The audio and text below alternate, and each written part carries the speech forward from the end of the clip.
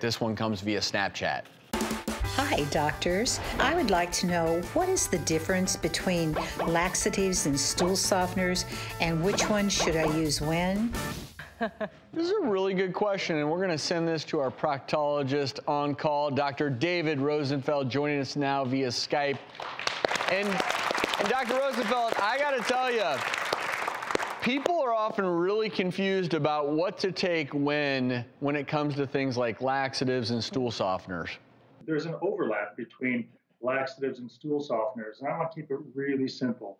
Let's talk about constipation. That if you are pretty regular every day and you don't go to the bathroom for 2 days and you feel it's stuck, then you've got a bullet that's not coming out of the chamber and you need gunpowder.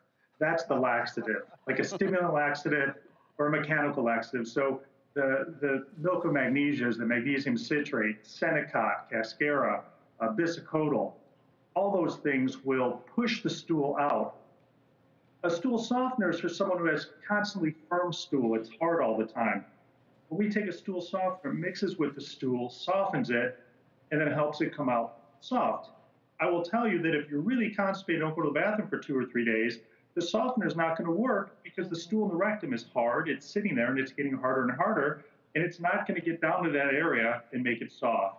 And really important, if you don't go to the bathroom for 2 or 3 days and you're feeling crampy, you need to see me because I may have to help get it out. It can be a dangerous problem. But Americans are constipated, and because we don't eat enough fiber. Adding 1 dose of psyllium fiber and more water every day, you'll have a pot of perfect poop. Solid, soft, and clean. Yeah. And also probiotics. Probiotics are good bacteria. Most Americans have an imbalance. We have more bad bacteria. When we get that back into balance by eating the good bacteria, the probiotics, it can help us have a soft, regular bowel movement. But that takes about 2 to 4 weeks to work. That's Dr. great, Rosenfeld, always full of great knowledge. Thank you for that. And the important takeaway is that if acutely you use stool softener or a laxative, that's okay.